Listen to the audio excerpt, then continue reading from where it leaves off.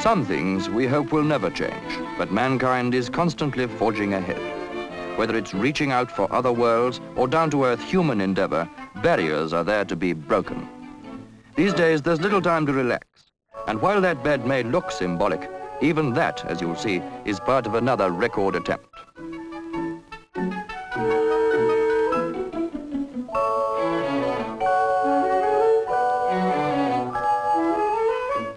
Like most attempts at a record, everything is worked out like some mathematical equation.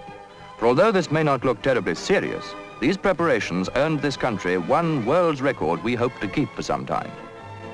The location is Hampton Grammar School, Middlesex. And what we're privileged to see here is their magnificent achievement in setting up a new record for, yes, the number of persons that can be contained by one single bed.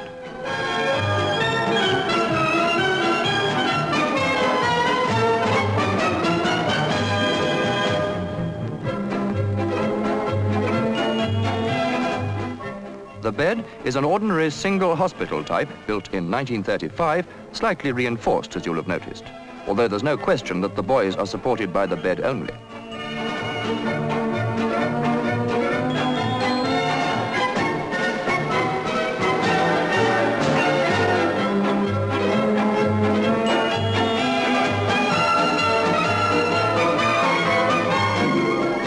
The boys from this school first took up the challenge when they heard of the record set up in the United States, where this type of cramming is so popular, of 63 people in a bed.